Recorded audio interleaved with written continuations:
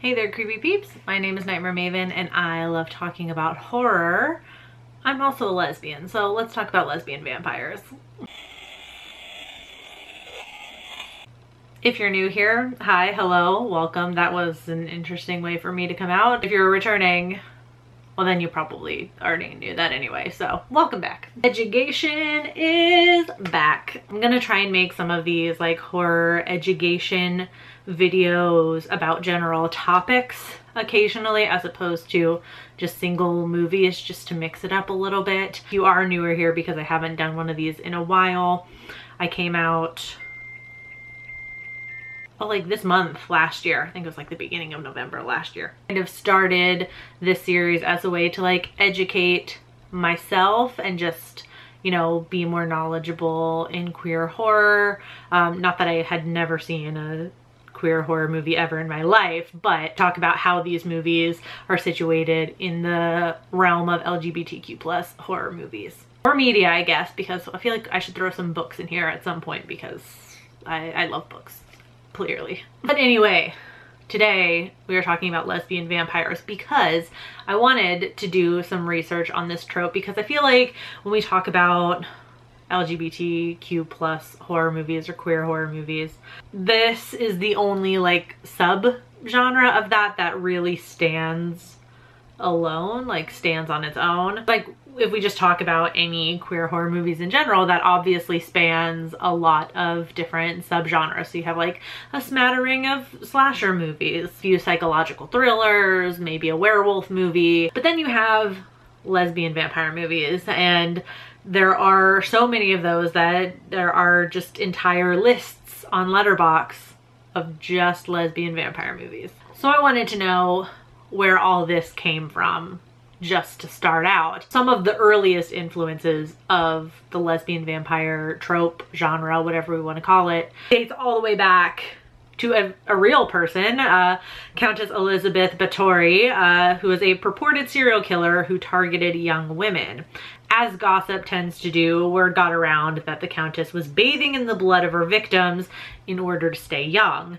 Of course, such rumors didn't really start until after the Countess's death. While she definitely wasn't the first, we have Vlad Tepes, who was also a very real person and kind of helped fuel superstitions about vampires or the undead walking the earth.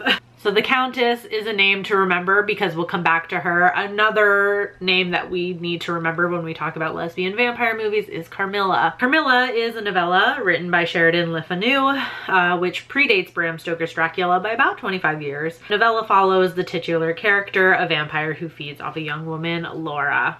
There have been a few like legitimate direct adaptations of this novella, although you hear Carmilla being thrown around, I feel like, in pretty much any discussion about lesbian vampire movies. Kind of in the same way, anytime you have a vampire movie in general come out, it gets compared to Dracula. So some of the most mentioned examples of lesbian vampire movies are Dracula's Daughter, Blood and Roses, and Hammer's Karnstein trilogy, just to name a few. Often these examples are rooted in homophobia and patriarchal ideas, as the Carmilla character is seen as a corrupting force for the young women, and some white straight guy has to come in and save the day, making everything right again. Just like I made that video about why the werewolf trope, I think, should be picked up by the girls, gays, and theys. You can watch that video up here. Like, vampires are also a pretty natural like metaphor for sexual attraction, sexual behavior. Like the way vampires hunt and feed, it's pretty obviously sexual. There's fangs that, you know, penetrate flesh, there's an exchange of fluids, and there's usually that kind of seduction, i.e. hypnosis, that is involved when a vampire hunts their prey also. And queer vampires seem like a natural extension of this. It's the blood that attracts them, so we often see vampires attacking anyone, regardless of gender identity. Unfortunately though, many of the lesbian vampire movies, especially the exploitative ones of the 1970s, were made mostly to titillate a heterosexual male audience. And while I haven't seen every single lesbian vampire movie out there, working on it, I have a love-hate relationship with these movies because on one hand it's like, hey, sapphic rep in a movie, awesome. And then on the other hand, said sapphic vampire has to be defeated at the hands of heteronormativity. That being said though, I do have a few favorites, which I thought I would share also in this video because I feel like I have to throw out some recommendations, right? And these are in no particular order, but the first one I'll mention is I almost called it the lesbian vampire lovers. The vampire lovers. This was my like go-to kind of like favorite for a long time because I really hadn't seen any other sapphic vampire movies. Not that I hate it now. It's still okay as far as exploitative lesbian vampire movies go, and Ingrid Pitt is magnetic. I mean, she can bite my neck anytime. But now that I've watched a few more movies, I don't know that I would necessarily call it my favorite anymore. I still consider it a classic though, and I do have a soft spot for it. Daughters of Darkness is one that I think initially I wasn't as into, but the more I've watched it, the more I just realized what a vibe it is. Like, I feel like Daughters of Darkness walked so the hunger could run. It's all vibes. Like, when I say like sapphic vampire, I think of being like an ageless, blood-sucking being just spending my days sprawled out on hotel furniture in gorgeous clothes. Is that the undead life or what? I also like how this one uses the Countess Bathory instead of Carmilla, you know, just to mix things up a little bit, like, because it's like every single one of them has to be based on one of those two things.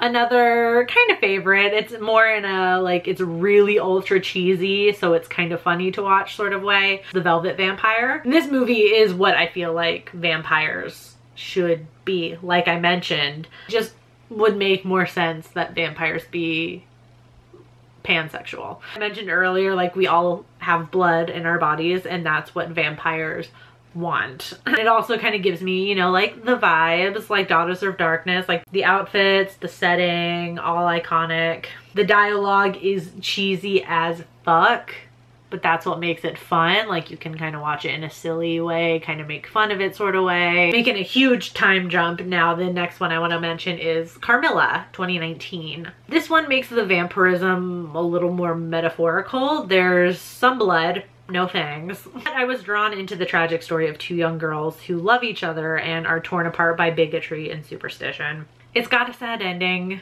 but I'm a water sign, so I'm kind of into that. And I feel like this movie is kind of meta in a way. I like the approach to it. Maybe I'm reaching, but if you've watched any episode of Does This Offend You, you know I am very flexible when it comes to reaching for metaphors and meanings in movies that aren't really there. But like, the whole idea behind vampires in media, be it TV shows, movies, books, whatever, is like a representation of what society views as taboo sexual behavior.